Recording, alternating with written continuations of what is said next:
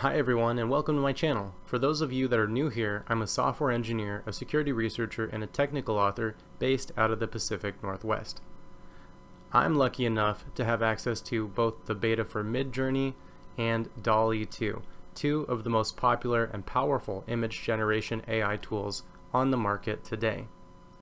Because I have access to both tools, I thought it would be an excellent idea to do a comparison video walking you through the pros and cons of both Dall-E 2 and MidJourney. The structure of this video is going to be quite straightforward and simple. Right now, you're watching the introduction. Next, I'll walk you through how to get access to both MidJourney and Dall-E 2. Beyond that, I'll discuss the ongoing costs for using either of these tools should you decide to get an enterprise license.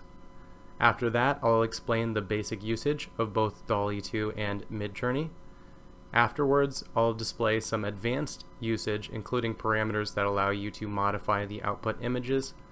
And finally, I'm going to compare and contrast the output images created by both Dall-E 2 and MidJourney using the same query so that you can get an idea in regards to what style these neural networks are capable of outputting and maybe make a decision on which one would be better for your use case. Gaining access to MidJourney is relatively straightforward, however you need to have an account on Discord. Now I don't know why they made this design decision. It seems as if you only need a Discord account for the beta, but you just go to the MidJourney website, you click join the beta, and you'll be redirected to Discord where you can go through an OAuth flow, and within a certain amount of time a bot will message you on Discord telling you you've been accepted into the beta when there is, sufficient capacity or whatever other metrics they use to determine eligibility. In the case of MidJourney beta, you don't actually have to give them very much in the way of personal information. Once you get into the MidJourney Discord, you'll start off in the Getting Started channel, and then you need to click on the Rules channel, evaluate the rules, and agree to the rules before you can continue forwards in your trial.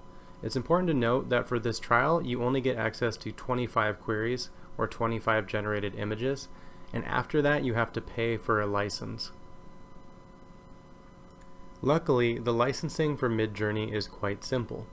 If you go to midjourney.getbook.io, you can see the billing and licenses fact page, and here you can see a tutorial on how to subscribe through Discord, as well as the plans that are offered for MidJourney.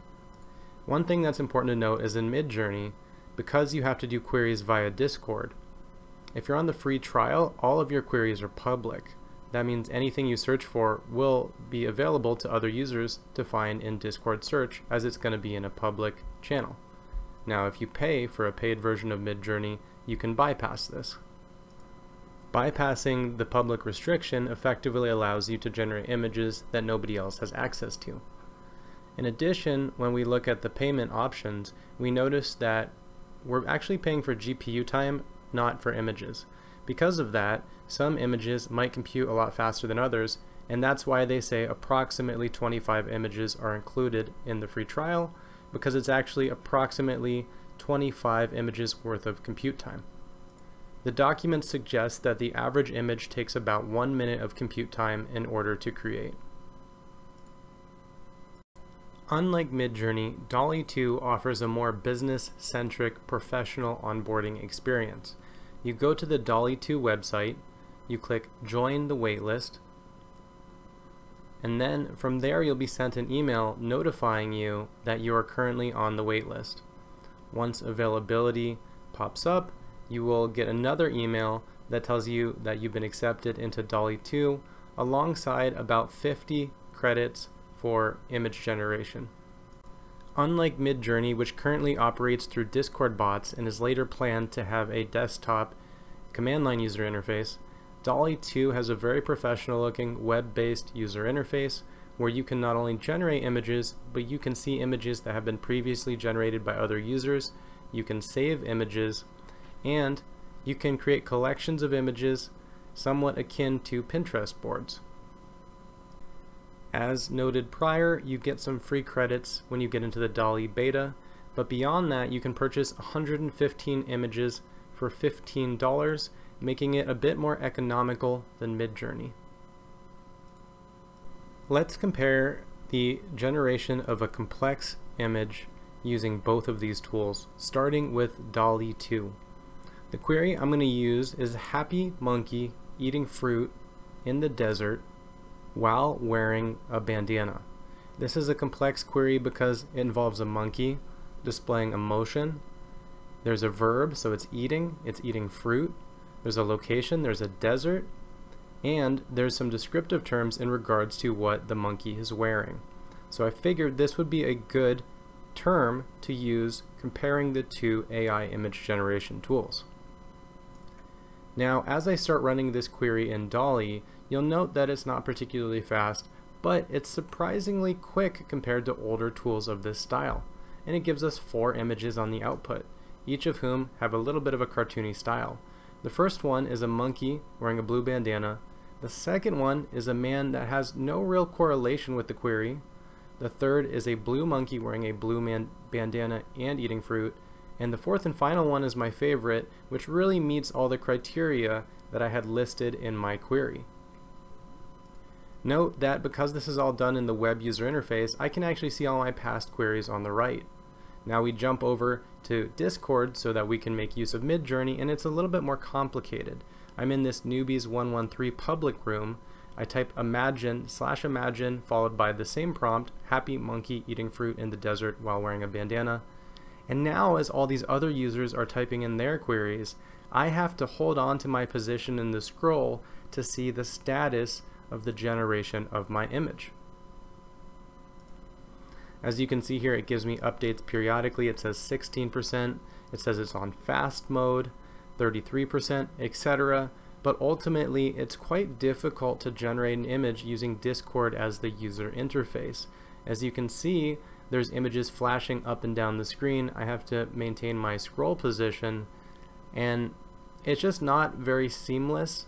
It's not very good as far as usability goes, and later on it'd be very difficult if I want to find this image again. I'd have to search for the same exact query and hope Discord search can pull it up with all the hundreds of thousands or millions of images in this channel.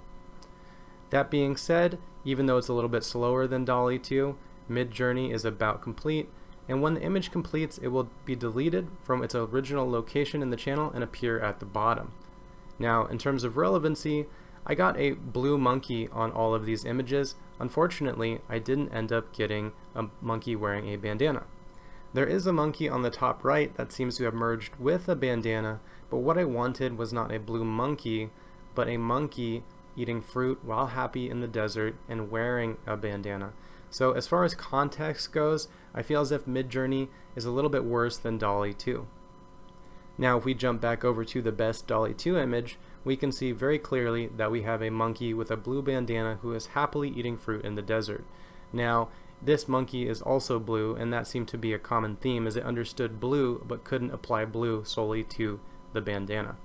So as far as image generation goes, I think both the quality of the image and the context being applied to that image go to Dall-E 2 alongside the user interface, which also definitely goes to Dall-E 2. Now let's discuss the advanced functionality available within these two tools. If you go to the MidJourney documentation, you'll see Imagine Parameters Illustrated, which is a page that discusses ways in which you can add parameters to your query in order to customize them. These parameters include size, they include the quality, which of course takes more compute time. They even include some algorithm modifiers if you want more vibrant colors, less vibrant colors, etc. So for the casual user, you can make a lot of modifications to the output images just by adding predefined parameters to your query inside of MidJourney. Dall-E 2, on the other hand, does not offer these parameters, or at least does not document them in a source that is as easily findable as the MidJourney equivalent, but they allow enterprise users to fine-tune their models or import their own model for Dall-E 2 to learn based off of. That means if you're looking for a particular image that is an amalgamation of multiple images in a dataset, you can provide your own image dataset to train Dall-E 2 so that you end up getting images that look more akin to the images in your own custom dataset. What this tells me is Dall-E 2 is definitely probably the correct option for an enterprise user, whereas MidJourney offers a lot more customization that doesn't require a lot of complexity or additional effort, simply add a couple parameters and get a modified output, whereas Dall-E 2, you have to go through the process of generating your own model and your own image set if you want to get a more customized output. In conclusion, I would say that it appears as if Dall-E 2 is definitely the more professional tool with more enterprise level customization. If you want to put a lot of work in, you'll probably get more out of that tool.